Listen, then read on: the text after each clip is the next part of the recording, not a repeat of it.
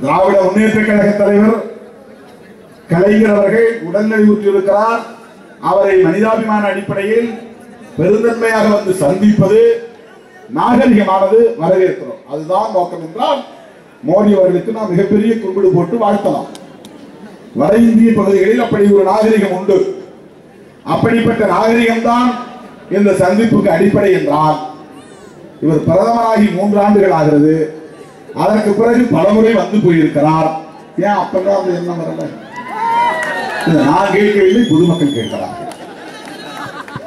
அதை விட கலைஞரை விட மிக நெருக்கமானவர் அம்மா ஜெயலலிதா.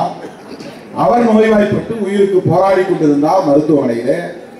ஏன் அப்போது வந்து பிரதமர் மோடி பார்க்கவில்லை? ஆக ஏதோ ஒரு நோக்கம் இருக்கிறது என்று பொதுமக்கள் விவாதிக்கிறார்கள். இப்ப பொதுமக்களுக்கு விளக்கம் சொல்ல வேண்டிய நிலைக்கு திராவிட முன்னேற்ற கழகம் ஒரு நெருக்கடிக்கு உள்ளாக்கி இருக்கிறது.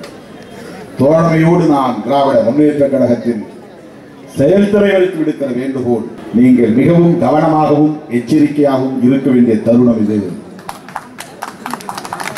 பாரதிய ஜனதாவுக்கு அல்லது நம்முடைய பிரதமர் மோடி அவர்களுக்கு அதிமுகவை ஒழிக்க வேண்டும் என்பது பிரதான நோக்கம் இல்லை. அவர்களின் நோக்கமே அடுத்து ஆட்சிக்கு வரக்கூடிய வலிமை பெற்ற ஒரு இயக்கமாக திராவிட முன்னேற்ற கழகம் இருப்பதால் திராவிட முன்னேற்ற கழகத்தை எப்படியாவது சிதைக்க வேண்டும், ஆட்சிக்கு வரவிடாமல் தடுக்க வேண்டும், சிதறடிக்க வேண்டும் என்று அவர்கள் கணக்கு போட்டு காய் நகர்த்துகிறார்கள்.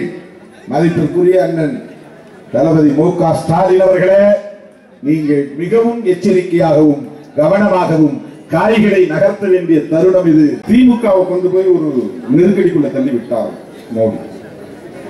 திமுக விளக்கம் சொல்ல வேண்டிய நிலையில் என்ன உறவு, எதற்காக வந்தார், அவருடைய நோக்கம் என்ன, அது உண்டா இல்லையா, ஆமாம் இல்லை. அவர் வந்து விசிப்பட்டு போனது எவ்வளவு பெரிய சிக்கல் பாருங்க. திமுக இப்ப கூட இருக்கிற கூட்டணி கட்சிகளுக்கெல்லாம் சந்தேகத்தை கிளப்பி விட்டார் மோடி.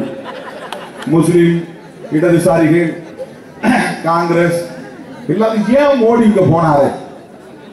அப்ப ஏதோ நடந்திருக்கு, ஏதோ நடக்க போகுது. காங்கிரசுக்கும் ஒரு சந்தேகம். டிடிவி தினகரனுடைய வீடு, அவருடைய ஆபீஸ், அவருக்கு எங்கெங்கெல்லாம் உறவினர்கள் இருக்கிறாரோ 187 இடத்துல வருமான வரித்துறை சோதனையா. யாரை பயமுறுத்துறதுக்குன்னா தினகரனை பயமுறுத்துறது கிடையாது, எடப்பாடியை பயமுறுத்துறது. எடப்பாடி பழனிசாமி அவர்களுக்கு ஒரு இன்டைரக்ட் த்ரெட், ஒரு மறைமுக அச்சுறுத்தல்.